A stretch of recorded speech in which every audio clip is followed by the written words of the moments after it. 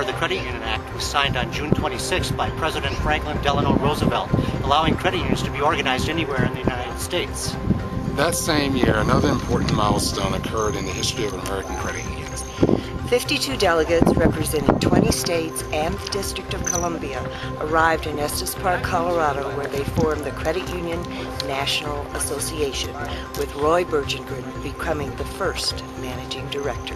They chose Estes Park, the headquarters of the Rocky Mountain National Forest, because they wanted their program to coincide with the summertime vacation.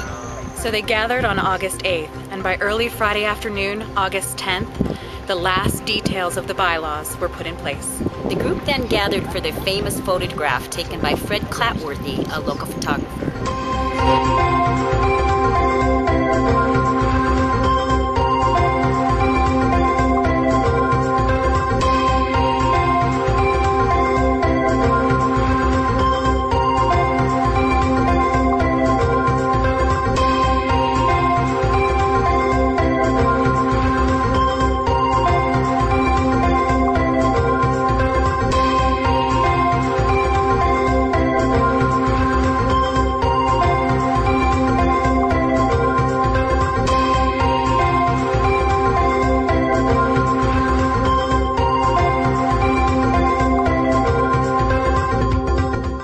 Today, 75 years later, on June 12, 2009, a representative gathering of America's credit union development educators has assembled at the same location to pay tribute to those early pioneers of our credit union movement and to rededicate ourselves the same spirit and passion and vision of the founders of the Credit Union National Association.